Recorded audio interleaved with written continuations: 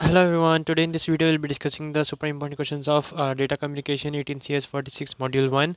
This document link can be found in the description box, as well as you have to watch the theory video which of this subject, which is in the description box. In this video I'll be just discussing what are the key points you need to write in exam, how do you approach each question, what are the diagrams you need to make. Those key points I'll be just giving hint.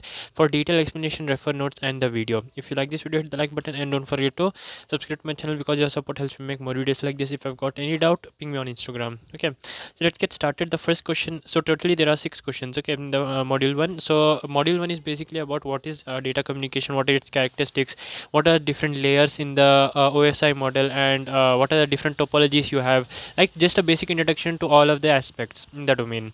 So the basic question is, what is data communication? Explain the fundamental characteristics of and components of data communication system.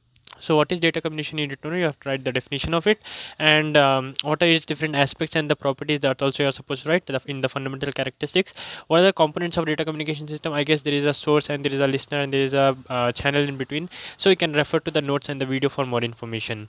Moving on, we have the TCP/IP protocol suite, and in comparison with OSI model, okay, what are the differences between them, what are the different layers, how it is advantageous and how it is disadvantageous in different contexts, which all applications use TCP, which all applications use OSI model, what is more cost efficient, all those things you have to write, okay, and which is more speed also. The next one is explain briefly about Shanon capacity and Nyquist bitrate for communication channel. These are the two capacity rates for defining the bandwidth which you can send in one channel, okay. So those are the things which are present here. You have to just explain briefly what is the difference between them, what is the formula used in that, what are the parameters that affect these formulas, why these formulas are used, and where these formulas are used, what are its applications. Those things are the key points.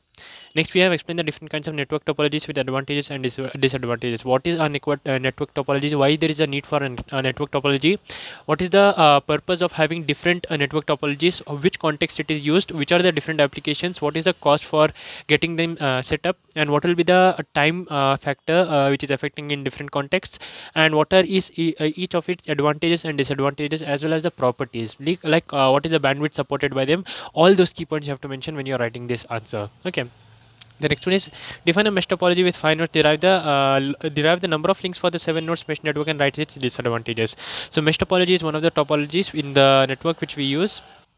So what you can observe from this question is, first you have to define what is mesh topology. So first write something about topology, then say what is mesh topology, why it is specifically means used, in which application it is used, and how can we use that in different contexts where it is most suitable. What is advantages and disadvantages? This you have to write first. Then you have to write how you can define it for 5 nodes and how many links will be there, all those derivation as well as the formula in along with the diagram. All this I have explained A to Z in the theory video. You can watch that for more information.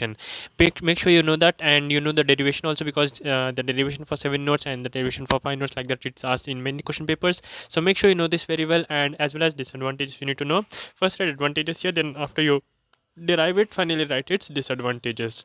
Moving on to the last question, we have different causes of transmission impairment during the signal transmission through media.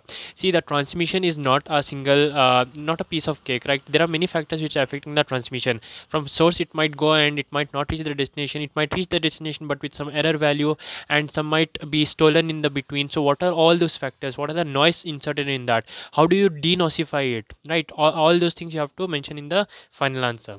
So basically these are the super important questions. Make sure to the like button and subscribe to my channel, because your support helps me make more videos like this. And thank you so much for watching. I'll see you in the next one.